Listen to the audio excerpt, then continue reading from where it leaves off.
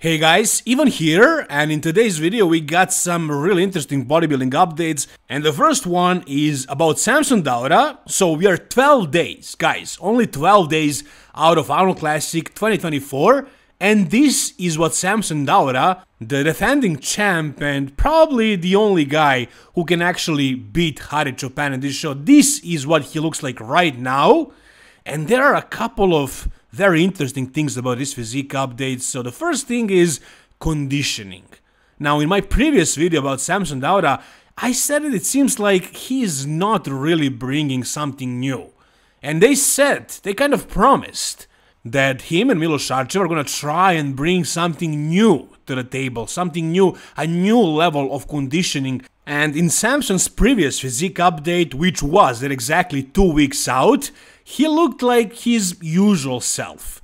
I thought he was gonna look better than the Mr. Olympia, a little bit drier, a little bit more conditioned, but I didn't think he was gonna bring something new, something that we haven't seen before. Based on this physique update, I said he's probably bringing something close to Arnold Classic last year. However, this new physique update at 12 days out looks a little bit different. First of all, his legs. I mean, have his legs ever been this detailed, this dry? Was he ever this separated? I mean, his legs are not really a problem area, his quads are always in good condition, but this time around they kinda seem drier than usual, right? I mean, there are so many feathers, like cross striations, everything looks super dry, super hard, so I think this is new. I don't think it was ever like this before, and once again we are 12 days out. So there is an entire peak week and some more days on top of that to dry him out, to carb him up, to peak him for the show, so maybe he's gonna look even better.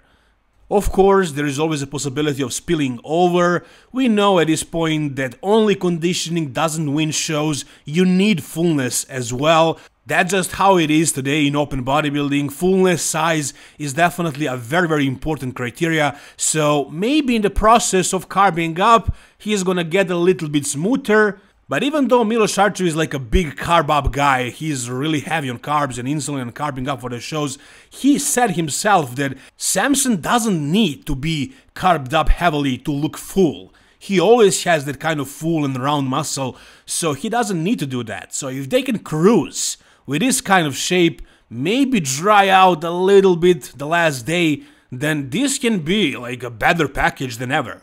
The other thing, also Samson's strong body part, his chest, not only in terms of development and fullness and size, but also in terms of details, you know, separation.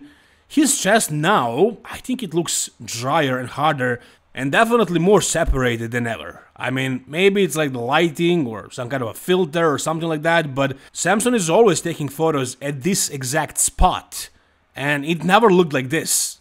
I don't think he ever showed this kind of separation in his chest, this kind of hardness and details. So this is something new. It really seems like at this point that Samson is bringing something that we never saw so far. You know, a new level, a next level of conditioning for Samson. Now, I don't want to only praise Samson. I mean, if I'm picking him apart, I gotta show the flaws as well. And really the only flaw that I see in this video is Samson's midsection. His gut is starting to show, finally. So he grew a lot of size and he kept a very small waist, but yeah, finally it's catching up with him. I mean, hopefully the control is going to be better on stage, but yeah, you can definitely see it right here in this video.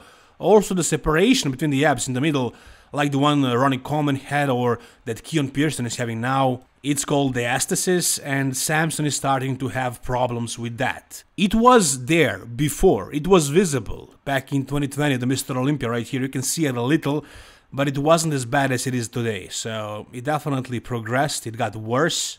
But I mean, if you get this big, like he's 300 pounds, and he's actually much bigger now than he was at this year's Mr. Olympia. Take a look at the shoulders, at the triceps, and the chest as well. I think he progressed a lot in that area, especially shoulders.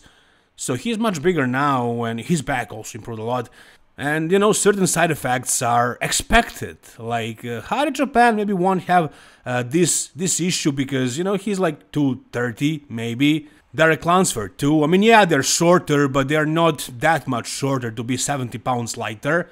They just have great illusion, great details, shape and structure, stuff like that, that makes them look bigger than they really are.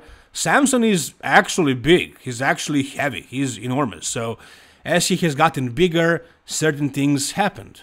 His diastasis has gotten worse and his stomach grew a little, but it's not really something he cannot control. You know, if he controls his midsection and he does a lot of vacuum in many poses, he's gonna be fine. It's not gonna be a big issue, but it was definitely more aesthetic before, and next to Hadi, it may be exposed. So, you know, I don't wanna praise Samson only. If I see something that's not good about him, I'm gonna point it out, and yeah, there is that. You guys tell me down below, what do you think? Alright, next up we got a little physique update from James Hollingshead at 2 weeks out of Arnold Classic, and you know, as far as body fat percent, James he's kind of cruising for the past 2 or 3 weeks. I don't think his conditioning has gotten any better. In fact, it may have even gotten a little bit worse. Because, you know, he said that he was ready. He felt like he was ready at like a 5 weeks out mark. And he decided to just cruise. And I think he is much fuller now. He looked really flat during his prep, especially in the early phases. Now he looks bigger, fuller. As Ant Bales in the comment section says, he looks about 290. And yeah, I can see that. I mean, in the reply here, he says 291. I think he's joking. I don't think he's 291. He was like 270 something when he was completely depleted. So yeah, I believe he went up a couple of pounds. Maybe he's like 280. Maybe. He's not impossible. He does look enormous here. Do I see the details that I want to see? You know, it's okay. Like, he's not super detailed, super shredded. But that's just his genetics. Or his style of training or whatever. Whatever it is, that's his physique. You know, he doesn't have the most separated, the most deeply separated physique ever. Like, he's no Hadi Japan.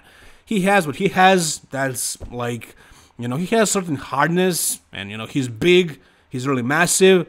He's thick. But he's not exactly the most separated guy in the IFBB right now. But yeah, the conditioning looks good. Take a look at the chest. Like that left pack that is close to the camera. You can see some fibers in the lower chest. And overall, his chest looks really dry. You know, shoulders looking really dry. So, yeah, he's in a good condition. I think Miloš's peak week is going to be the determining factor here of how good James is going to look. Because I don't think he peaked well in a long freaking time. And now that he has Miloš in his corner, I think the peak week is going to be done properly. And if it's done right, he can actually be, like, really good. And he posts a lot of crazy training videos. Like, he's 2 weeks out less than, and he's lifting like a maniac. He's doing this kind of, I don't know, deadlifts with constant tension. He's doing a lot of heavy rows, but like really, really heavy rows. People are criticizing him for training that way, but, you know, he knows his body. He has always done this kind of stuff. But I'm more curious when I'm looking at this video is what his back looks like. And, you know, the guy is, like, not known for the best width. He's kind of narrow in the back. A lot of thickness, especially in the spinal erectors and, like, the trapezius. But as far as the lats and just the width, his shoulders are narrow structurally, sure. But his lats are not the thickest, the biggest, the widest lats. And I think he could benefit more from, you know, doing more isolation type of work at this point in his career, more pull down stuff, you know, really trying to hit that lat. Instead, he's doing stuff like this. And it is very attractive for social media. I love to see it. It's really hardcore. And I'm sure this is how he has gotten this big. With this kind of mindset, with being this strong, with lifting super heavy weight. But maybe at this point in his career, he should focus more on the details, on improving the weak body parts, instead of just lifting as heavy as possible and just trying to get as massive, because, you know, overall mass is not an issue for the guy. Details, separation, that's what he's lacking. So maybe at this point of his career, a different training style, a little bit of a switch would benefit him, but maybe not. Maybe he would just lose all the size and he would look like a classy guy. I don't think that would happen, but maybe this is the way he likes to do things, and this is the only way that he knows how to do it, and I don't think he's gonna change it. You know, it got him to where he is today, and he's one of the top pros today we'll see how much of a top pro he actually is. Because this Arnold Classic could be like a breakthrough show for him. If he places like in the top 3, that would really send a message to the bodybuilding world that he's coming, that he's kind of up there, you know, but is that gonna happen?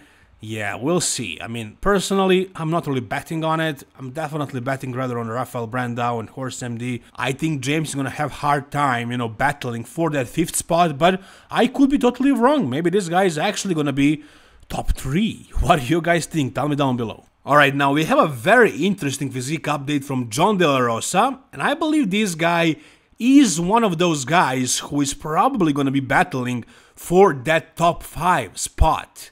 He could be one of the guys that beats James Hollingshead, at least in my eyes. Maybe you guys have James in a very firm 3rd spot. Personally, I think James is going to have to battle to be in that top 5, and this guy might take him out. So John De La Rosa right now looks like this, and I'm showing you this photo because this is a comparison between his last year's edition.